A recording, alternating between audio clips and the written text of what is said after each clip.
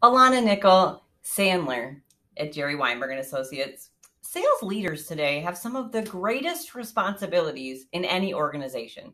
They have to hit sales targets, often with little to no control on the outcome, manage strong personalities, and lead key directives from owners and senior leadership. Unfortunately, several sales leaders today lack the tools, tactics, and training to be effective. Are you experiencing any of the following? Maybe you've hit a plateau. We had some growth goals. We're getting ready for fourth quarter, but we're in trouble and jeopardy of reaching the targets that we set earlier this year. Maybe we're frustrated trying to balance managing the business, firefighting, and supporting and coaching our team members.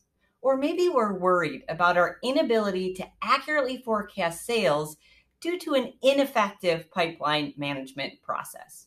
If any of these resonate for you, please join me and Sandler CEO David Matson for an exclusive event on October 26th entitled 5 Keys to Preparing Sales Leaders for Growth.